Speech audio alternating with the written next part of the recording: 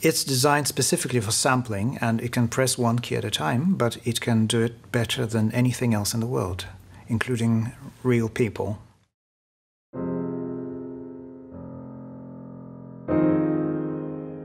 We tried recording some of those pianos through their native systems, and to me it seems like they stopped their motion control development at a much earlier stage than we did with the piano robot, because they had some of the same problems that I had in the early editions of the robot, and they didn't have sufficient precision for low velocities when you play really, really soft.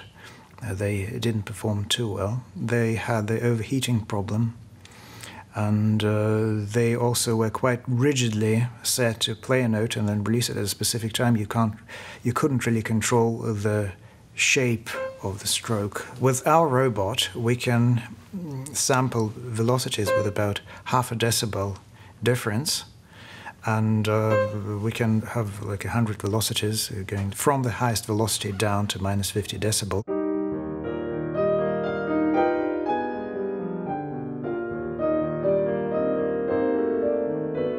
We tried a few solutions that are already on the market, and some of them perform fairly well at a human level, but especially if you have very quiet velocities, like something like this. The problem is with the repeatability. You can't really do this over and over again. Every time you play a sequence, it sounds different, and that's the problem. So we started with a simple electromagnet, and I put some code in that allowed it to move up and down, and then the whole huge problem of precise control needed to be solved, and that's like basically everything that I spent my time on while developing that robot.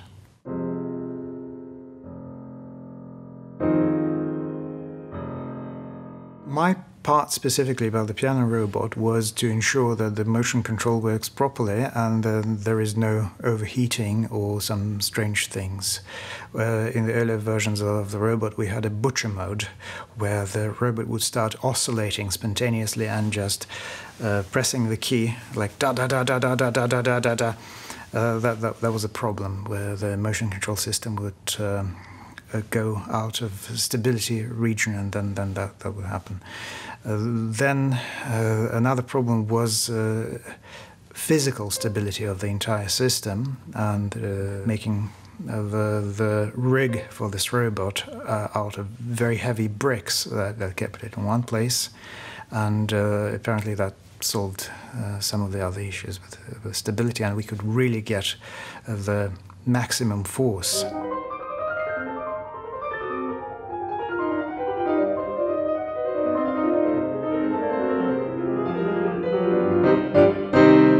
On and off, I think, actually took a couple of years from the very beginning till the end. And I don't even remember how I started, because this thing went through so many different iterations, so many things were tried. I even had a finger made out of silicone somewhere that was like a human finger, but ultimately that was a little bit difficult to control it in relation to the height, because how do you measure the height with a finger? Because it has a certain curvature. So in the end we replaced it with a flat felt surface that worked just as well.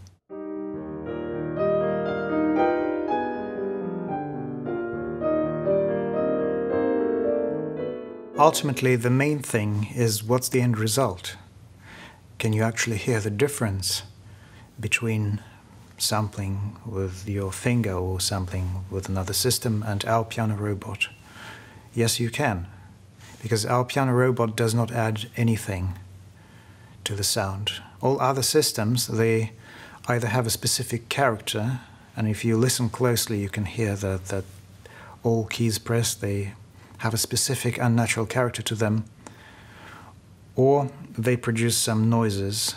Our robot is completely quiet and it's fully controllable. You can choose how you want to press the key, and it's as close as you can get to complete transparency when sampling a piano.